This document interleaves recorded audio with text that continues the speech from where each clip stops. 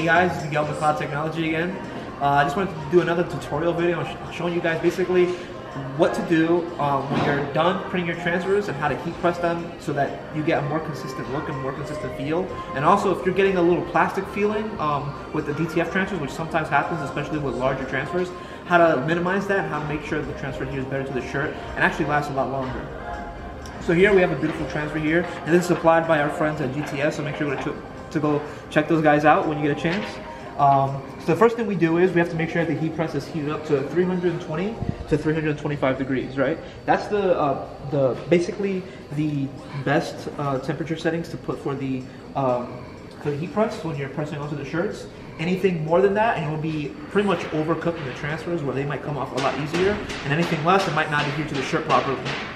So the first thing that we do is we line the shirt up, and then we just iron it. The reason why we iron it is because we want to get rid of the wrinkles, just so that the transfer can adhere better to the area that we want it to go. Then we place the transfer down.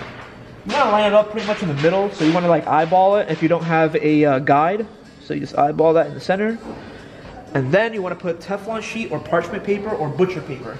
The reason why you do that is to protect the transfer. If you don't, there's a really high chance that the heat press is just going to melt the transfer and it's going to ruin the design of the shirt. So to make sure that that doesn't happen, you put the Teflon paper. Then we press this down, and this is set to medium pressure, and we set it for 15 seconds. 15 seconds is all it takes. It doesn't take a minute, it doesn't take 2 minutes, only 15 seconds, right? And then as soon as this is done, you'll have a transfer that is ready to be peeled, and that's it. It's pretty much done, you know. You've already done most of the hard work when you're printing it, so this is, you know, the easiest part of this whole process.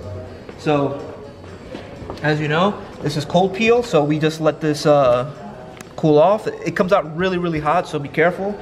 Some people I've seen, they've done this thing where they get the Teflon paper and they rub it across to like dissipate the heat.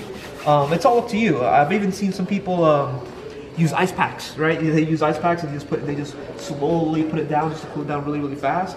It's all up to you. Whatever you guys want to do is how it's going to get done, really. So after that, you just want to make sure it's cool, and then you start peeling it. So it's super easy.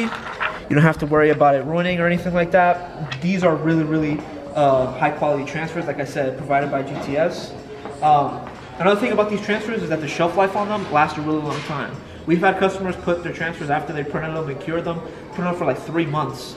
And that's just because, you know, we use high quality inks, we use high quality powder. So make sure you go check out our consumables at McLaudTechnology.com so that you can have that same type of shelf life.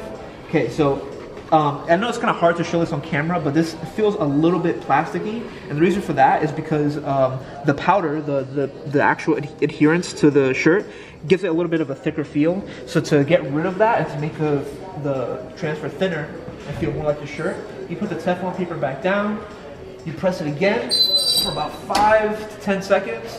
You can do another 15 seconds as well. It's up to you. And basically this will make it thinner. Okay, so let's put this up, and then that's it. Now this feels like it's honestly part of the shirt. So if you guys want to know more, if you guys want to get this transfer or any other transfer you see,